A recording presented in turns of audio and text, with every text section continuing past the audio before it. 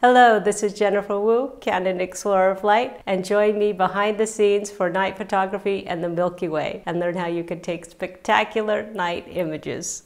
So we're going to start off with learning various things. So we're going to go with equipment choices, what camera settings to use, how to focus, scouting locations, and then get into the creativity with increased creativity for the compelling compositions, light painting techniques, and composites of twilight and the night sky.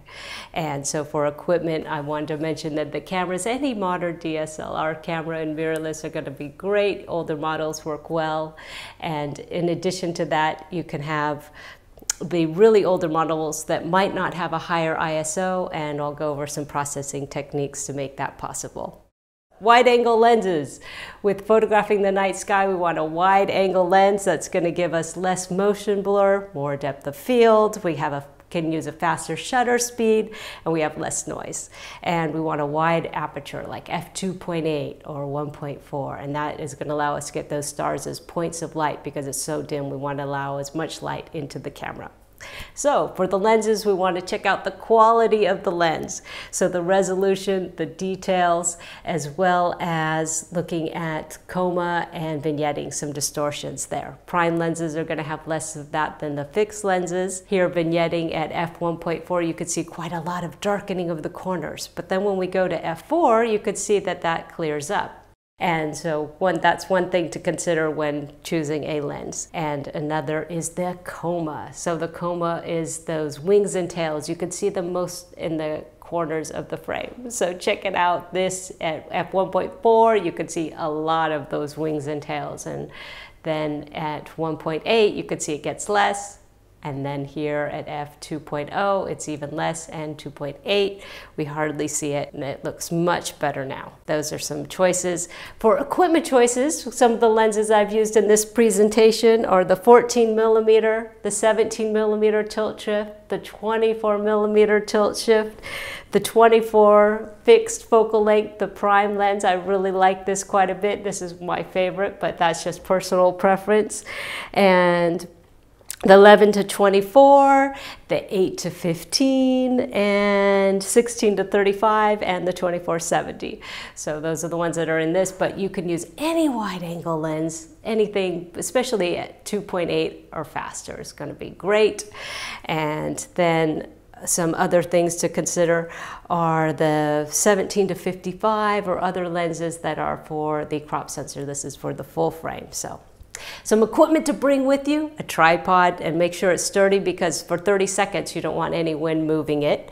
A remote release, or you can use your self timer. I use 2 seconds because 10 seconds seems like a long time, right? And bring a red headlamp. So the red headlamp or a red flashlight, that preserves your night vision so that you can see in the night. So when our eyes adjust to that dark light, then we can see easier at night. But if we expose our eyes to 30 seconds of a bright white light, then we are no longer able to see deeply into that dark night. So use the red headlamp so that you can see easier and see your camera better. And a loop is helpful as well. Then you can review your images and help use it for focusing. A compass, you can use your phone. That way you can find the Milky Way when it's at the south, and you use the compass to find the south when you're out shooting a location so you know, oh, the Milky Way is going to be here. And be sure to wear warm clothes if you're up at higher elevations or in areas where it's going to be cold at night. Hat, gloves, jacket, and keep yourself warm, food and water. I also like a star focusing filter, so I use the Sharp Star 2, but there's a lot of other ones that are out there, and they have great directions on their website of how to use it, or a filter for removing the light pollution, and this is Breakthrough, but there's lots of others too. And then for cold weather, you also want to protect your camera because dew gets on the front element of the lens when it's cold. When I was photographing the auroras, I reviewed my images and they were blurry, and I looked around the front element and there was frost all over the front element of the lens. So to prevent that, put your lens hood on, because as air moves across the lens, then that causes the dew to form. So lens hood on, a toe warmer or hand warmer. Toe warmers I like because they're easier. You could just stick them onto the lens versus a hand warmer. I tape them or put a rubber band on.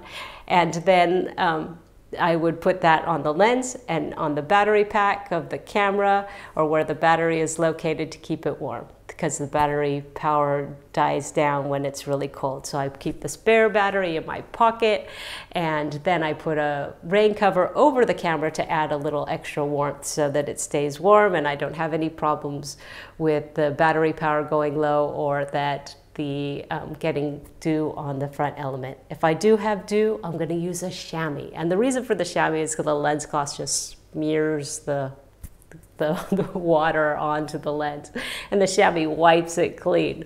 So that's helpful to have. Up next, we have researching the shoot. So to find out where the Milky Way, the sun, the moon, and where they are in the scene, one of the easiest ways to do that is to use an app. One of my favorites is Stellarium. It's a free desktop app, and you can use it to find the Milky Way. Just enter in your location, date and time, and then you will get an image. In this image, you could see near Yosemite, California, the Milky Way is going across the sky and pointing to the south. So now when I go out into the field, I take my camera with me and I take some test shots during the day of the landscape, as well as a compass, and I find out where is the south, and then I photograph in that direction because I want to get the Milky Way in it. And you can also look up other objects in the sky as well, so like the moon. And another one to use, photo pills. And photo pills has the augmented reality. And for this, I would tilt it up to the sky, and then I point it around, and you could see what is going to be in the sky at that date and time of the location. I scroll forward to later on the evening and find out, oh, this is where the Milky Way is going to be. So I know that when I'm in the field later on, when I come back at night, this is the spot. And it makes it really easy to use. I like to hit the action button in the lower right hand corner, because then you get a snapshot of it and you know what you're going to be looking at later. And here's an image at a location near me, and you could see the Milky Way in the scene. And then the Milky Way, which is so beautiful. When I say the Milky Way, I'm talking about that dense galactic core, that thick area. Now, to our eyes, the Milky Way looks like this white band of light going through the sky. Often you see it arching through the sky. But the camera picks up more of the gases and stars than our eyes can see. While we only see a few thousand stars, there are 200 to 400 billion stars. We are just one point of light among many in our solar system. It is so expansive, and it makes me feel just so small and infinite at the same time. So look for that band of light across the sky when you're out. And then this is an image of the Milky Way. As you can see, that dense core, we're in those three arms. We're in the arms all the way out, and we're looking through that dense core. So, and that's when we want to get that thick, all those gases, looking in that direction. So in January, we're looking the other direction, away from the dense core. And the sun overpowers that dense core during the day. So we don't really see the Milky Way dense core at all. Then we start seeing it more in February, and by April and May, in the early morning hours, 1 a.m. in May, we then can see the beautiful arc of the Milky Way and that beautiful dense core. And then July, we start seeing it in the late evening, and then by August, we're going to see it more, it comes up more vertically. And then September, we're seeing less of the core, and we're going to see it right after the sun is set. And then October, just a little bit, and then it's disappearing again in the winter time. And those are like kind of the basics of when we will see it. In the northern hemisphere, we see it rotating clockwise, and in the southern hemisphere, we see it rotating counterclockwise.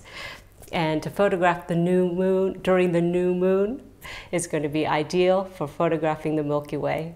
And the light pollution is one thing we want to consider. So we want to stay away from cars, city lights, planes, and a fantastic resource is darksky.org, and they have a list of many of the places. My favorites are the national parks and the state parks because they're often very dark, and it's nice to be able to go to some place where it's dark and you don't have to worry about too much light pollution in those areas. And researching the clear skies. For that, the clear skies, we want limited light pollution, so away from the cities.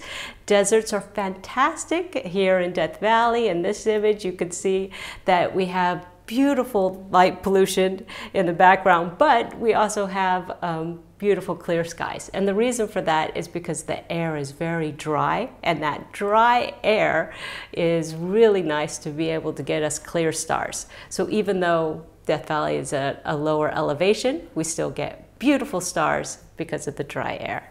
And higher elevations will work very well too. So going up to the bristlecone pines and the White Mountains of California, or anywhere, getting up on those higher elevations, we get the clear skies and we get more of the Milky Way in that beautiful dense core. And also, of course, we want to consider keeping going when we have clear skies. You know, for our landscapes, we want clouds and beauty. And then for night photography, I'm often clear skies, no clouds, and I'm checking the weather for that. So 7-timer is fantastic. 7-timer and clearskies.com and space weather.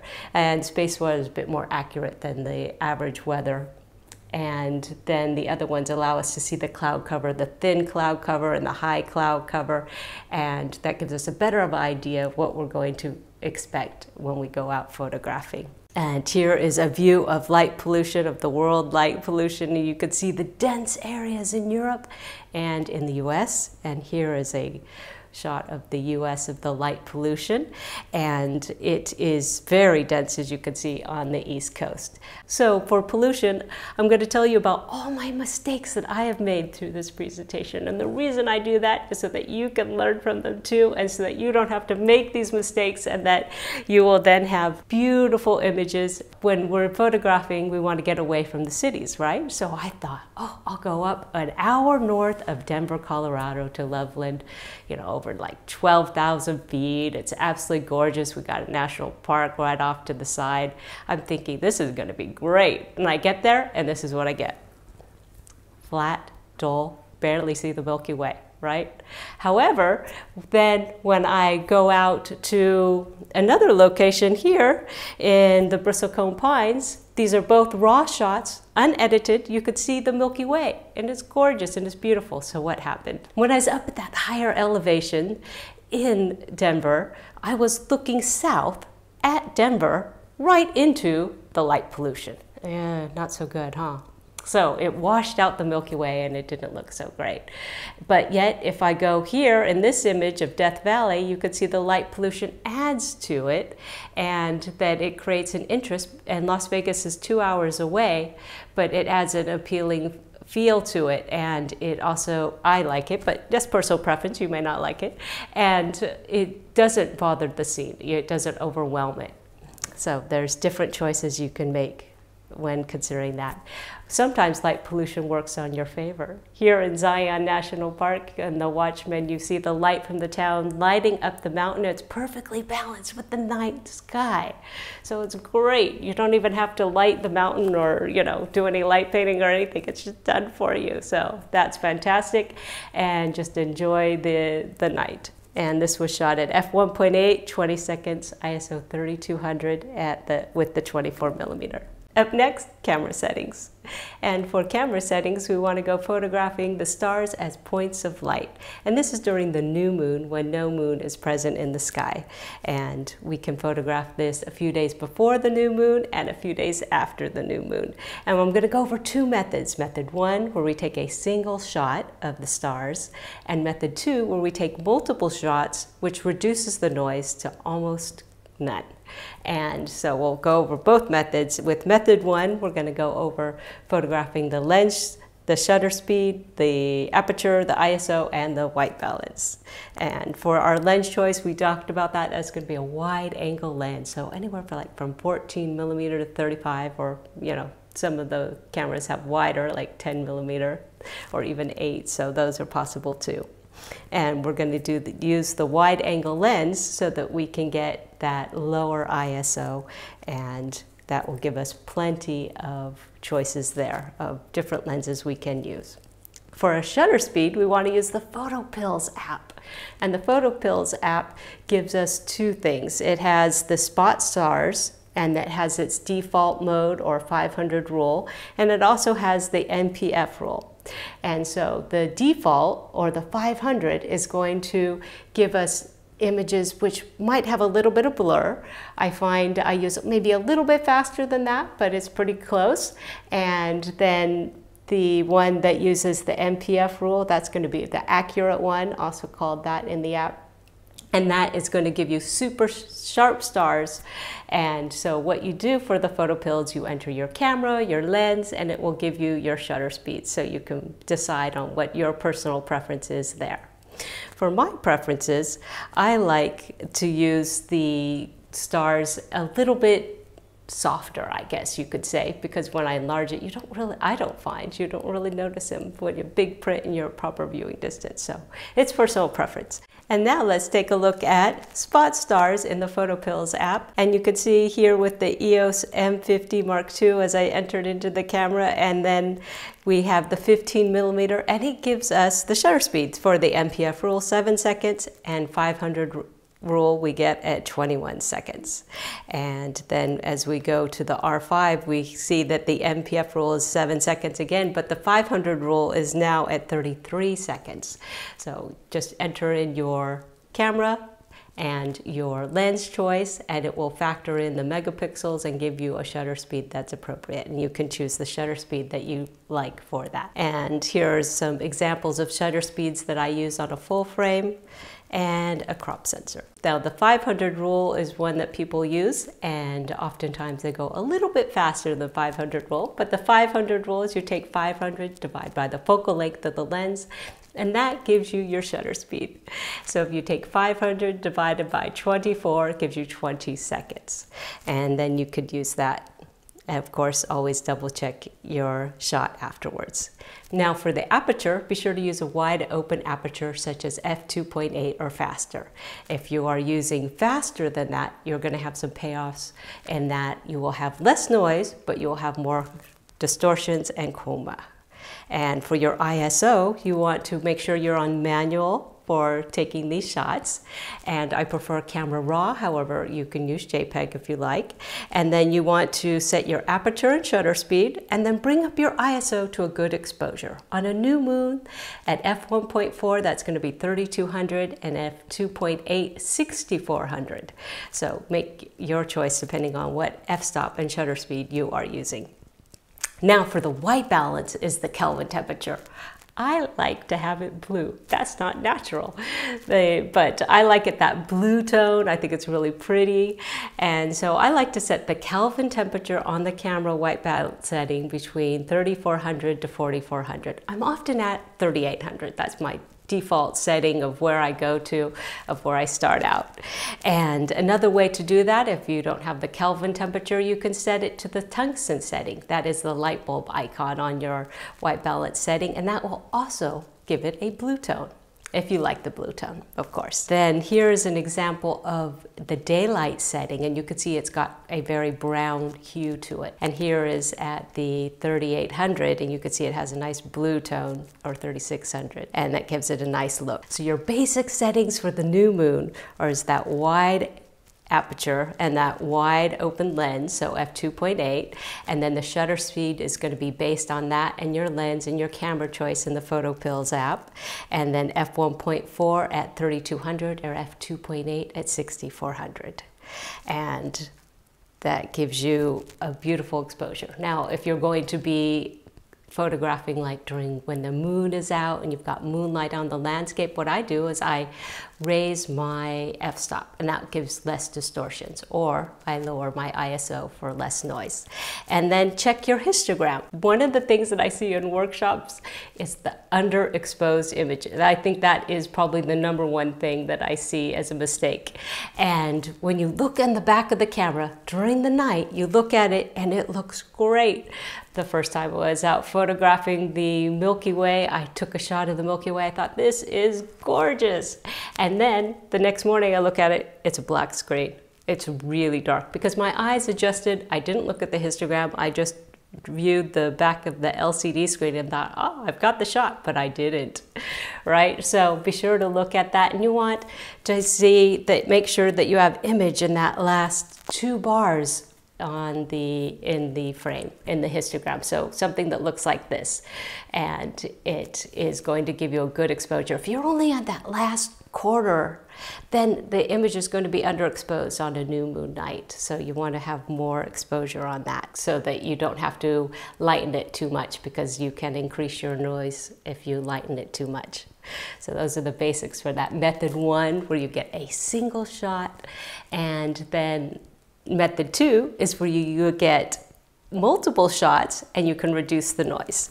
So we're going to use the same lens choice, the same white balance and settings there. However, our aperture, I use f3.2 and then 6-second exposure and ISO 20,000. That's going to be on a new moon. So if there's more moonlight, I might raise my f-stop so that I could get less of the coma and distortions, because we don't need to reduce the noise because the software is going to take care of that. So take 15 shots and then combine it in the software. And there's 2 softwares that you can try out. The Starry Landscape Stacker, and that is with the Mac, and then the Sequator is with the PC, and that one is free. And those have great demos on how to use them. So really easy to use, and then you stack them all together and the noise disappears like magic. Now, coming outdoors, I wanted to go over how I would set up a Milky Way shot. Here we have the lovely evening light, but I came here during the day and I scouted out and I checked it out, and I'm like, okay, I used the augmented reality in the app, and there we go. And Milky Way around 10 p.m. So I know I'm going to be focusing at this spot. And then I come back to the same spot, and I know that I'm here because I've placed a rock on the ground. And now, next, I set up my shot, and I've come, of course, with my red headlamp so that I can preserve my night vision, and then I will be able to find my way easily and see easily throughout the night. And I go ahead and I set up my tripod, and I want to make sure that it's really sturdy. So I get my tripod and set that up and get a nice composition going with that too. With the tripod, I want to make sure that it's super sturdy, because you don't want any wind to blow over the tripod with that long 30-second or even 6-second exposure. And once it's set up like that, then I put my hands down to make sure that my area is steady. Put the camera on there, and now I set up my shot. I come over and I look and I find out where my focusing is, and I want to make sure everything is going to be in good focus. So I focus on a star. I point the camera at a star, and I set my focal length, which I've determined to be 16 to 35, and I'm shooting at 16 millimeter. And I zoom in digitally on the LCD screen, turning on live view. And now I manually focus. I can use a loop if needed, and making sure it's sharp. But I noticed that I might want to have even an easier way would be to use a filter, and you can use a star focusing filter and placing it over the lens, and then you turn until you see the star become sharp. In addition, you can put extra weight on the tripod in order to make sure that it stays nice and steady. Now, once I have it in focus, I'm going to tape it down. So I have tape on my lens hoods. Now I tape it down. I make sure everything is in manual. I've got manual mode on, camera raw, manual focusing, and we're set. Now I'm going to make my composition. I look down. I don't want to have too much of the black space of the horizon line, and then I tilt up till I see that horizon line. There we go. That looks good. I level out the camera with the in-camera level, and that looks nice. And now I take a test shot. I'm going to set the aperture to f3.2, the shutter speed to 6 seconds, and the ISO to 20,000. And this is going to be for method 2 in order to stack the images later in one of the apps. And that will reduce the noise. And now we've got to take a test shot. I will do that now. There we go. And let's check that shot out. I review it afterwards. It's looking good. Now I'm going to take the intervalometer on, make sure I set my 2-second timer on. You can also use a remote shutter or the Canon Connect app. And let's do that now. And we've got the self timer on, and it's looking good there. All right. I can set the intervalometer for 15 shots, and those will be all blended together later. So there we go, and that's it. One tip is when you are out photographing in the dark, you could be fumbling around, get familiar with your camera. Turn off all the lights, set all the settings for a night setting in your camera with the lights out without using a flashlight or headlamp or anything, so that you're familiar with it, so it goes quickly, smoothly, and easily. And then you're not frustrated or having to use a headlamp out there where you might be disturbing other people with their lights and what they are doing. Next, we have focusing. So whatever you focus on is going to be the sharpest. Everything else will have relative sharpness. So I like to photograph on the stars and the distant subjects, because then the stars will be in good focus. And you can change your focal lengths at any time, but each time you change your focal length, you're going to need to refocus that lens.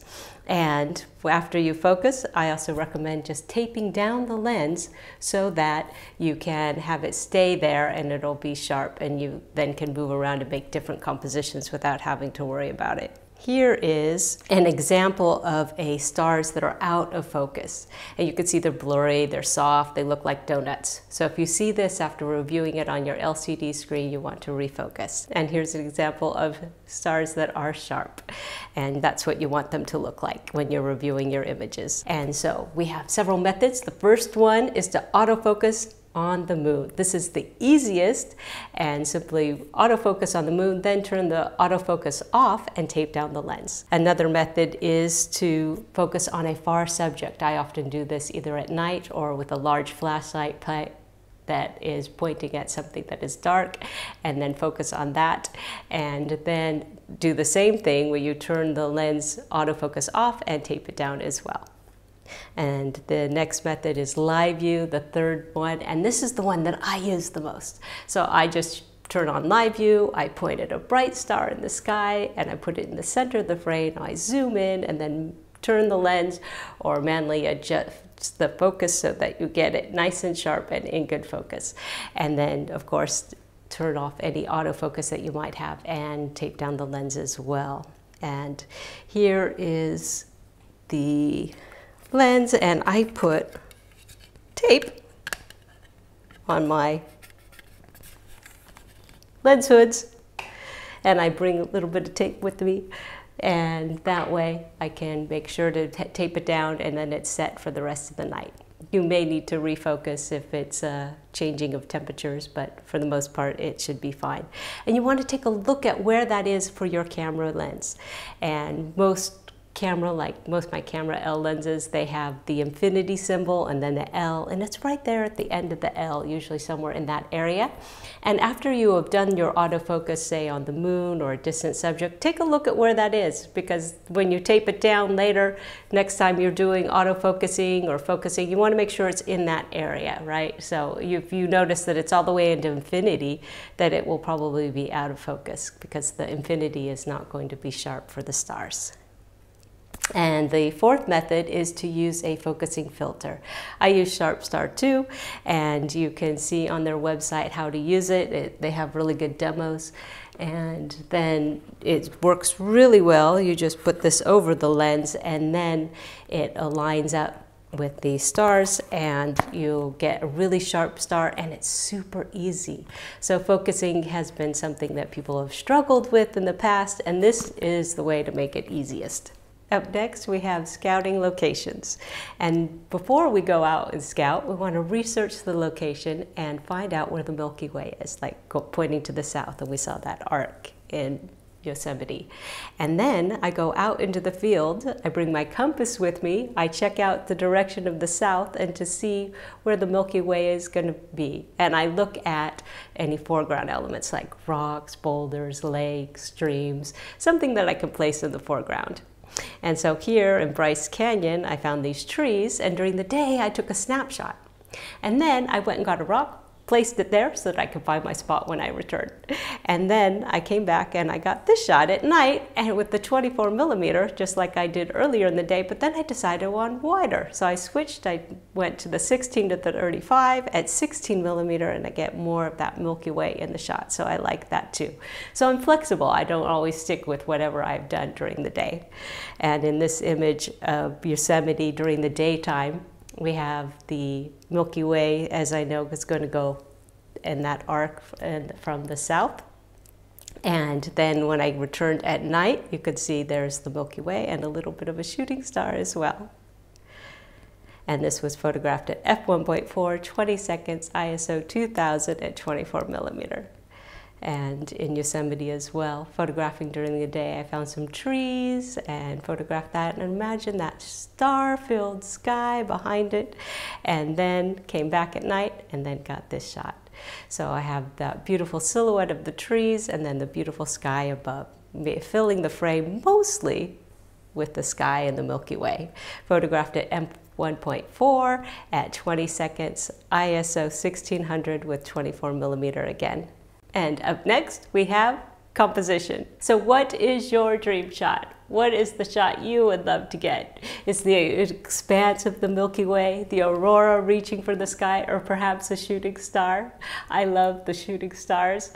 And I remember when I was out backpacking with my dad and my sister when we were little, and he would carry everything, and we would be charged with carrying our water bottle and stuffy.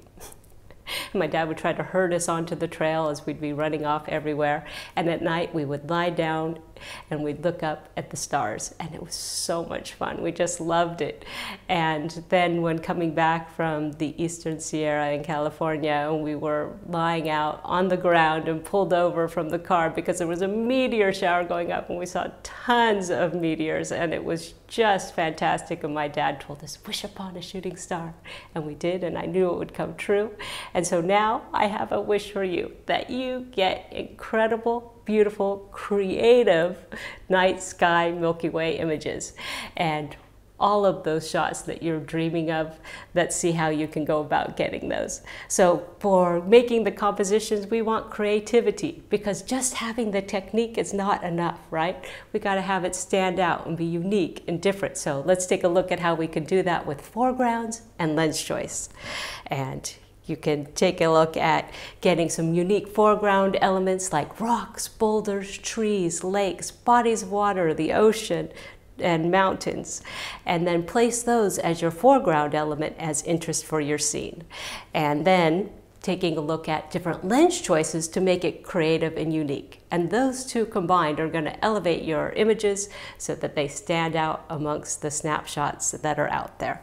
So here we have the beautiful expanse of the Milky Way, as you can see as it expands across the sky with the 15mm fisheye. This is a very wide angle of view, so that's why we see it expanding across the sky, and I like that perspective. And then also we get a little bit of air glow here. So air glow is when the gases are reacting with the solar flares, and we get that kind of greenish and purplish colors that you could see here along the horizon. It's really beautiful and nice. I like that additional color and pop to it. It adds interest to the scene. Now you can also see here is the barrel distortion. That's the curvature of the lens, and that's purposeful. So that's the fisheye lenses have that curvature look. Then in this image, it's the 8mm with the 8 to 15mm lens, and at Zion, and you could see that kind of round look is from the 8mm. So f4, 25 seconds, ISO 64 at 8mm. This is again the 8 to 15 at 8mm as well. At f8, 30 seconds, ISO 250. And photographing with the 17mm tilt shift lens, and using the 17mm tilt shift lens shifted downward so I could get the foreground in good focus. And photographing during the full moon, so consider full moon photography as well as new moon photography. And the full moon here you could see as a starburst, and then this happens by shooting at f16. If I was shooting at f4, it just is a blob in the sky. So I shot it at f16 in order to get that moon burst that you see here. At f16, then 30 seconds at ISO 320. Consider putting the moon in your frame on purpose to create an interest. And my favorite, the 24mm lens. Now the reason I like the 24mm lens so much is that the 24mm lens, it has a wonderful angle of view. So the Milky Way is a little bit closer. You see that dense core a little bit more. In addition to that, the mountains I think look beautiful. I love mountains. So with the 24mm, they're a bit more present. As you go wider at 16mm, they get smaller in the frame. So I like the look and the feel of it, so that's why you see a lot of those, but that's just personal preference. You might like something else, and that's just fine. Now, these are just my suggestions. There are no hard, fast rules here. You can do whatever you like. So I want you to expand your creativity and try out different things, because that's how you come up with those unique images. Be sure to try out different things. I was asked by Canon to get a unique photograph, and I was already scheduled out. I had like one day to go get it. So I ran out. I went up to the bristlecone pines, like a 9-hour drive, but there was clouds, it was stormy, it was high winds. I got stopped by the police. They wanted people to not go any further. Trucks were not allowed, and then I'm just like hoping. So I just kept going. I'm like, I'm just gonna go anyways. And I get up there and I'm photographing just there after twilight, after I've hiked out into the mountains and found a tree that I liked that was unique. And so I photographed it, and this is what I got. And then I went to light paint it, right? So I went to light paint it with the same flash that I was hiking around with. And I got this shot, and luckily all the clouds had cleared up just for a little while, just after sunset. The winds died down and I was able to get the shot, and then I pull out my flashlight and nothing. There was no light. This is what I got. So sad. But I had an absolutely fantastic time, and at least I got that shot. So I was happy I was able to turn that in. They might have been expecting some light painting, but oh well. I did get him a second shot, so for that one, you could see here the same tree, but I moved around and I got down lower to the ground. So a unique viewpoint is to get very low to the ground, just a foot or two off the ground, and looking up. And here, that puts the tree up into the sky, all the way up to the top of the frame, making a creative composition to fill up that empty sky space. So that's something to consider when you are photographing. And this one, another 24mm, I'm looking for bodies of water. I found this lake. However, for several days it was windy and there were ripples and I couldn't see the reflections of the stars. And then on this night it was calm and clear, and I got the shot and I was able to get the reflections of the stars in the water. So that makes it lovely to be able to get that. So look for bodies of water on low wind nights. And then another thing for creativity is to do panoramas. Now this panorama was 5 shots. And what I did was I used the tripod, the leveling base, and I shot them vertically. So I took 5 shots vertically. I overlapped by at least 30% to 50%. And that allows the program to do a little bit of adjusting, as well as I left edges more on the top and bottom and farther to the right and to the left than I needed so that I could crop it to what I wanted. And so that gives you a little space and wiggle room there. And then I photographed them all at the same exposures, no auto settings, like no auto white balance or anything like that, so that they would all look the same. And so I shot them at f1.8, 20 seconds, ISO 2500 at the 24 millimeter, and in sequence too. And then I put them together in Photoshop through Lightroom, and then this is what it created. And this is Zion National Park, the Watchman. And to create that, I used the vertical, goes the other way.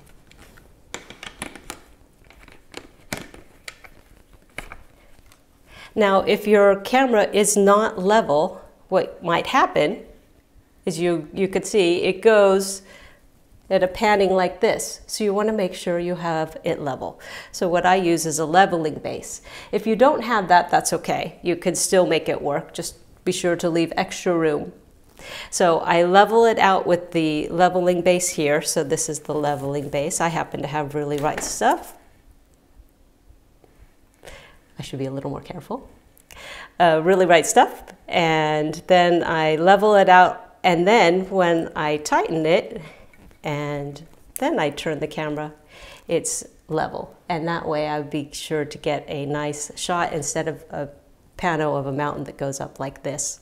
Compositional tips that I recommend. What I like to do is take the camera, point it down, and then point it back up so that I don't get too much empty black space. I often see that when I'm leading workshops, is the foreground is just got nothing in it. So I'm just like, okay, just tilt your camera up a little bit as I'm reviewing images during the night so that they can be sure to fill up the whole frame with either the sky or the foreground. So I'll have like 1/3 of the foreground and 2/3 sky, or the opposite, 2/3 foreground and 1/3 sky when I've got a big foreground that I'd like to fill up. Another thing is often uneven horizon lines. I see that often. So use the level in your camera to level it out. And review the image afterwards, because sometimes you have a lake or a mountain that is at an angle and level doesn't actually look right. So it might look better to be off-centered just a little bit. So just adjust it as needed. Take a shot and then recompose, because you want to do a test shot, see how it looks, and review it. And you think to yourself, is it a print? Would I put it on the wall? Does it look great, right? And if you get no, then recompose until you get the shot that you want. So that way you can make sure that your shots are just as you want them. And another element for making our compositions is using light. And so at night we have the moonlight, and moonlight adds to our creativity. Here, moonscapes that are lit by the moon. The full moon is very harsh light. The moon has a strong light, harsh shadows. You can also check the apps to find out where the moon is in the sky so that when you go out, okay, oh, the moon is going to be here. So directly opposite, you're going to have that very harsh light. So this is an example of that. This is in Yosemite at El Capitan at f4, 20 seconds, ISO 1600 at 15 millimeter. And you can see the very strong light here. And then this creates that more moody light, also in Yosemite, but this is the crescent moon that's off to the right of the frame, and it's just about to set. And so you could see that it's providing that nice soft light through the frame, and it's kind of a hazy light, but I like it because it provides an atmosphere. So use the light when there is a crescent moon to create some interest in the scene. And that was shot at f1.4, 20 seconds, ISO 500 with the 24 millimeter. And then this one is by moonlight as well at Patagonia. And there was a crescent moon but it already set. So by the time I was able to get out, the crescent moon set, and there's just a little bit of ambient light, and you can see that there's not a lot of light. It's a really quite dark image. And I photographed this at f2.8, 25 seconds, ISO 6400 with the 2470 lens at 24 millimeter. And you can see I just put a small amount of the lake in the foreground, then the mountains, and then the sky to give that layering effect and create the composition that way. And I just like the soft light of this, and I think that works quite nice. Next we have light painting. This is so much fun and I love it so much. So this will elevate your images and bring them to the next level for when you see light painted mountains or buildings and foreground elements. And for the light painting, you can use many different light sources: candles, lanterns, glow sticks, strobes, LEDs, headlamps. Sparklers are fun too. One thing to consider is the color temperature. So because we are taking the color temperature from daylight and shifting it to blue, at least that's what I'm doing, and it's not natural, but I like it, and then we can imagine that all of the colors are now going to shift to blue. So you can see on the color wheel, red goes to magenta, the green goes to cyan, and yellow goes to neutral and then to blue. So I like using yellow because it gets a more neutral color and makes it look really pleasing and nice. And I like that warm tone, it feels good. And you can use whatever colors you want, of course.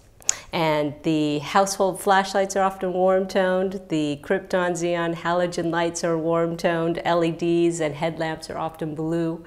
And then you also have light panels, and they can be a single color or they can change in different colors. So the light panels are fun to use, and you can light a large scene. Some of them you can control how much output it has, so that way you can get it very dim, because a lot of times we don't need a whole lot of light.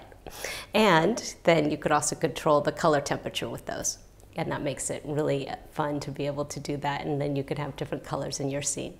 So there are no real rules here, and you can just do whatever works, take a test shot, and then adjust from there.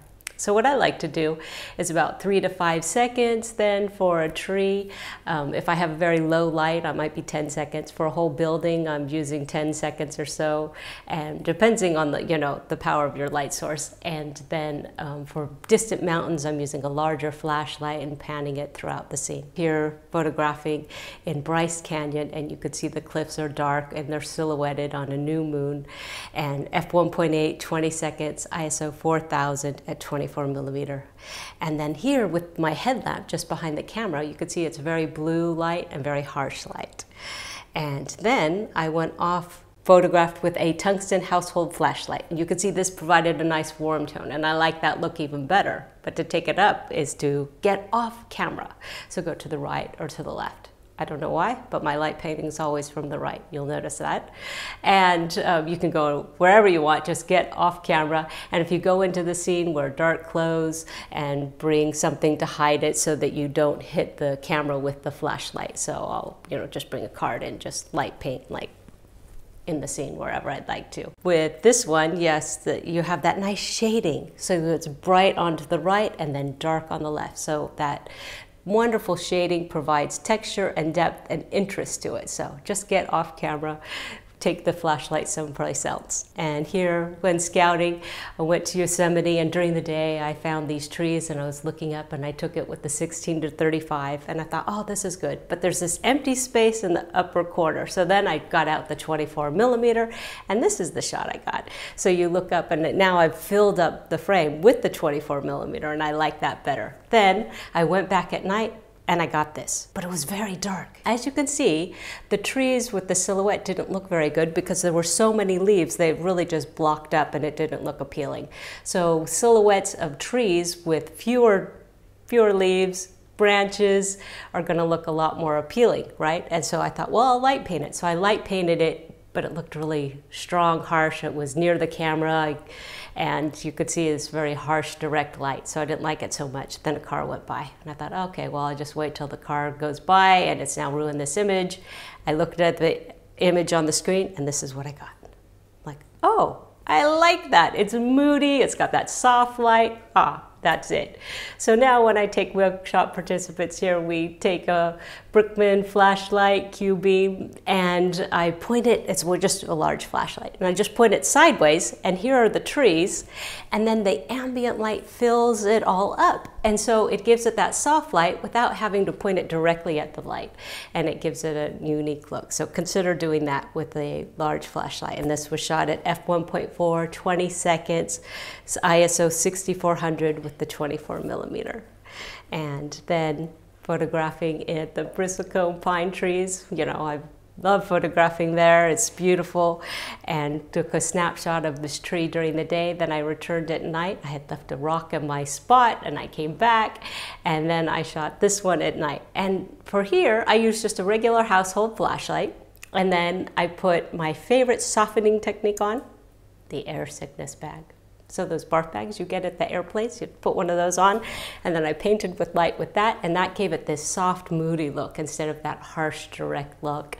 And off to the side, again, to the right. Then Ghost Town, Rhyolite, Nevada, photographing there during a workshop that I was leading, and we light painted here the building for 10 seconds, and also the interior, wearing dark clothes, and then taking that red headlamp and painting the interior as well. And this was photographed at f2.0, 20 seconds, ISO 3200 with the 24 millimeter. This was photographed at Mono Lake. And Mono Lake is just beautiful. It has these tufa, and then we got the Milky Way in the background, and it looks beautiful. And the tufa go into silhouette, and then using the air sickness bag and a Roscoe warming gel over my flashlight, I light painted this and went off to the right, and then just did throughout the frame here, and then a little bit more on those farther ones that were back. I aimed it there a little bit longer to kind of even out the light source. So that's the 16 to 35 millimeter at 17 millimeter, f2.8, 25 seconds, ISO 6400 around the new moon as well. So those are some fun techniques you can do with light painting. Just remember to move away from the camera. You could go to the left if you like, and have fun with it and try out different things as well as different colored gels or light. Do you want to create magic and magical images? Up next we have Composites, where we combine twilight with the stars. So let's go over twilight and that magic hour and photographing that. And it is where we have that transition from day to night and the beautiful qualities of twilight that we will combine then with another image later. Has that soft light, it's kind of blue or pink, and it's very appealing. It has low contrast, beautiful colors. Here's an image at twilight that we have with the belt of Venus, and that is the Earth's shadow. So opposite the sun, you will see at sunset or sunrise, you will see this belt of Venus, and it's that beautiful pink light on the horizon line and the Earth's shadow. So take a look for that, to photograph it, to include it in your shots. So when is twilight? In the US, the contiguous US, we will find that about 45 minutes before sunrise or 45 minutes after sunset, and that's that beautiful blue light hour. And then farther away from the equator, you will get twilight in the Arctic, 24 hours a day, of course, or no light at all in the equator, about 20 minutes, so depending on where you're at. And then this shot is at twilight, but using it for 2 minutes, and then that allowed you to get that wonderful look of the movement of the clouds going through the scene. And be sure to scout your locations for twilight so that you can get that great shot. So looking for the image that you want, and so go out and scout. So I went out in Iceland, but I forgot to scout, and this is what I found. Road closed, and this is how I felt about it. So be sure to scout your locations. In Death Valley photographing, I photographed here 2 shots, so I made the combination. So the first shot is of the foreground, and so that is with the 16 to 35 millimeter at 16 millimeter, and I focused very close, just a few inches into the foreground, and that allows us to get that depth of foreground to background. And then in addition, there was a crescent moon. So photographed this one at the foreground at f3.5, 30 seconds, ISO 3200 with 16 millimeter. Then I left the camera in place as the crescent moon went behind the mountains, and then the foreground became completely dark. And I took a second shot of the stars. And now the reason I use the 16 millimeters because you get a lot of those circles. 24 you get less, so I like the wider 14, 15, 16 millimeters for photographing the stars as star trails. And then with that, we get the beautiful circles, and I photograph for 2 hours and 8 minutes, and then leaving the camera on that entire time. And I also use something called long exposure noise reduction. So I turned that on, and the camera took another shot for 2 hours and 8 minutes. So that pretty much was right to the edge of the battery life on that. And then that second shot, what it does is it reduces the noise, and it does a great job. And I use the long exposure noise reduction on anything about 4 minutes or longer. It does a little bit at 30 seconds, but not enough for me to bother to use it. So you'll see a few pixels that will get out, like those red and green pixels will disappear when you use that. But so your choice if you want to use it or not. But anything over 4 minutes, I definitely use that. Then I combined those two images later in Photoshop and created a layer mask on the bottom, and then that way we have the foreground and the star trails in the background. And the second shot was at f5.6, 2 hours 8 minutes, ISO 100, and we sat out and watched the stars while we were photographing. Then left after a little while, had dinner, came back, and came to find it. And what we found, to find the tripod out in the middle of Death Valley at Badwater, then we photographed, I could put tape on it, so reflective tape, so when I do the flashlight, then I can see it. And some people might use a little light, but I just have a little reflective tape on my tripod so that I can find it later. Another image here with the trees, and the trees at twilight, photographing that, and then at night at Mount Rainier, and then I come back and I combine the images in Photoshop layer, and I did select subject, and it selected the subject, and then I did with the layer mask and just painted a little in, and then that's how we got the combination of the trees and the twilight. And another one with the tree, and this is at the Bristlecone Pines and photographing at twilight. Now this, I don't wait till actually at sunrise, because at sunrise the light is just too strong, and and then when it's actually really bright, it doesn't look very real to me, the really bright twilight hours and the stars. So I like it when it's really moody, really still pretty dark, so that it's really dark to our eyes. So that's why I got that. And then this with the stars in the middle of the night, where we get that deep core Milky Way gases. And then on shooting at f1.4, 20 seconds, ISO 200 with the 24 millimeter again. And then I combine them in Photoshop, and then this is the result here. And we have the combination of the foreground element and the background, and it just pops, and it gives it that mystical kind of magical look. So I like that a lot. This is at Lake Tahoe and photographing at twilight, and you can see we've got that beautiful light, little bit of glow on the horizon, and the wonderful lake as the foreground element, and some mistiness going on from the wind and the waves. And then I photographed that at night and with the shooting star, and then I combine those together, and this is what happened. So we get this beautiful kind of mystic looking image. You can see more images and read articles about the night photography on my blog at jenniferwu.com, with articles on the Milky Way, night sky, lunar eclipse, and many more. So another thing is you can check out my book, Photography Night Sky. Many thanks to Canon for sponsoring me. Thanks to B&H, and you can get all of the products that I mentioned there. Live the light, enjoy the night, and create the magic. So go create beautiful images. I hope to see them. You can reach me through my website, and I will join you shortly for the Q&A.